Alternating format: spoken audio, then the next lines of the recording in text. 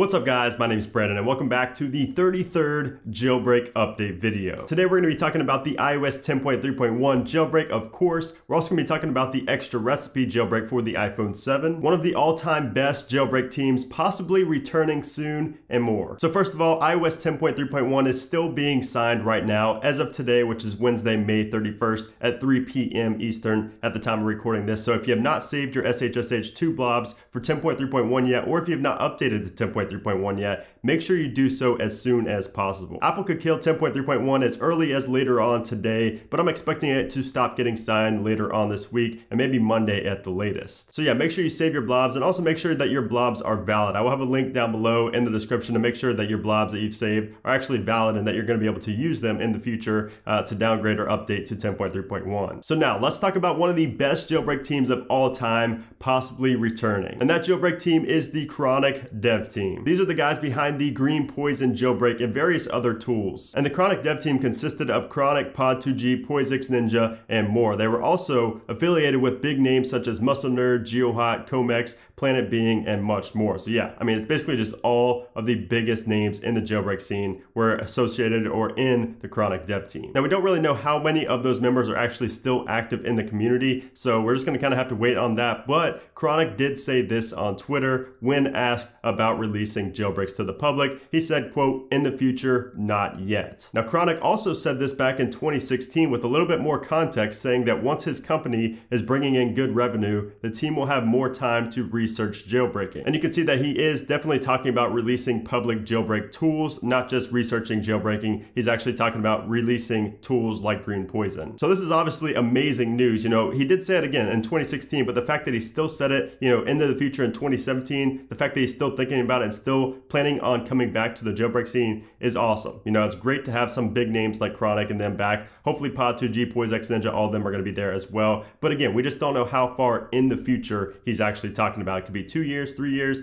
a month. We don't know at this point. Chronic also did mention on Twitter that he's actually working on a 10.3.1 jailbreak just for fun on his own. So that's pretty interesting as well. So again, to those of you who still think jailbreaking is dying or it's not going to be a thing in a couple years, this should prove otherwise. And the reason I say that is because Chronic has been there, done that. He's developed jailbreaks, he's released jailbreaks, he knows the support side of things, he knows what this entails. So I doubt he'd be saying he's going to make a comeback to the jailbreak scene if he didn't know what it entails. And if jailbreaking was really dead, I don't think he'd even consider coming back, especially since he has a company now. Now, speaking of the members of the Chronic dev team, I hope that Muscle Nerd can come back. Only the real OGs will remember Muscle Nerd. That dude was a legend, so it'd be amazing to see him come back. But as for GeoHot, I doubt that he's going to be coming back. He's moved on to much bigger and better things like hacking Teslas and smart cars and things like that. So I doubt he's ever going to come back to the jailbreak community, unfortunately. So yeah, great news. We just really don't know when into the future the Chronic dev team is going to be coming back. So now let's talk about the extra recipe plus Yalu iPhone 7 jailbreak. So if you've been out of the loop for the past week or so, extra recipe is an iPhone 7 jailbreak for iOS 10 through 10.1.1 by Zerub, which actually uses Ian Beer's kernel exploit and Luca Tedesco's memory protection bypass. So Zerub posted this jailbreak publicly on his GitHub page as an Xcode project, and Luca Tedesco took that, combined it with his Yalu jailbreak, and combined it to make extra recipe plus Yalu, and actually put it as an IPA on his website, which of course is where we downloaded it from. If you watch my videos in the past week, I made 2 videos, I believe, on this. You will know exactly what I'm talking about. So we're now on beta 4 for extra recipe, and beta 4 actually includes a new UI. So it's actually going to have a UI instead of just crashing and respringing your device. You're now going to have a go button in there by default. You're also going to have Substrate enabled and backboard and things like that. And also beta 4 adds support for iOS 10.0.x. So for those of you who are lucky enough to still be on 10.0.x on an iPhone 7, which I'm assuming is very rare because, you know, you guys were kind of left in the dark all along with these jailbreaks.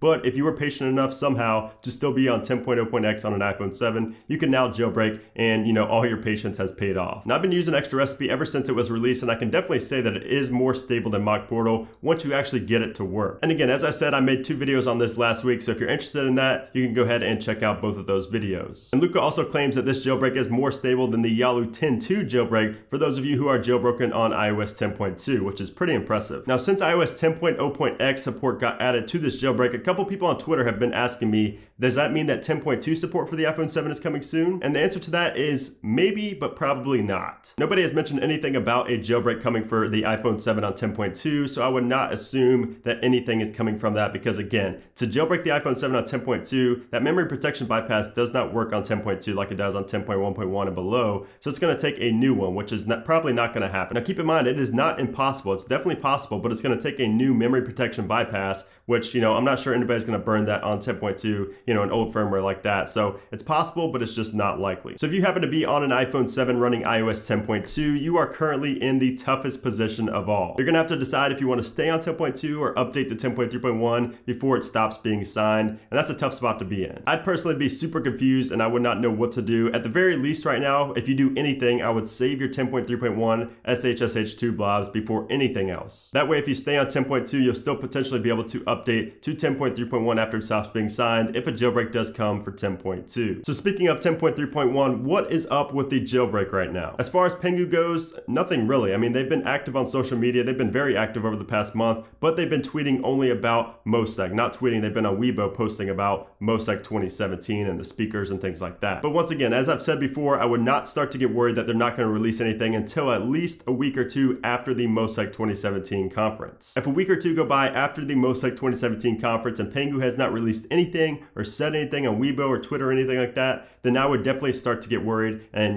pretty much assume that they're not going to be releasing anything at all for 10.3.1. Now, as I've said before, just plan on a jailbreak not being released, and if it does get released, let that be a surprise to you. You're going to live your life better, and this just applies for everything in life. Just don't have these expectations. Don't have such high expectations. Let it be a surprise. If a jailbreak doesn't get released, you won't sweat it, because you weren't anticipating it so much. But if a jailbreak does get released, you're going to be really excited. So I would just try to limit your expectations and let it be more of a surprise than an anticipation for Pangu to release this. Because again, they never really came out and said that they're going to be releasing anything. I know that's been said so many times, but they've really never come out and said they're going to be releasing anything. They didn't even post anything on their Weibo or Twitter at all about the Janus conference. It's just come from another source that is affiliated with Pangu. Now, going away from Pangu, remember that they are not the only ones potentially releasing a 10.3.1 jailbreak. The security researcher named Adam from Zimperium is actually going to be publicly releasing an exploit for 10.3.1 that works on all devices, including the iPhone 7, all 64-bit devices, including the iPhone 7. He's going to be releasing that in late August. Now, I've talked about this extensively in the past, over the past few episodes,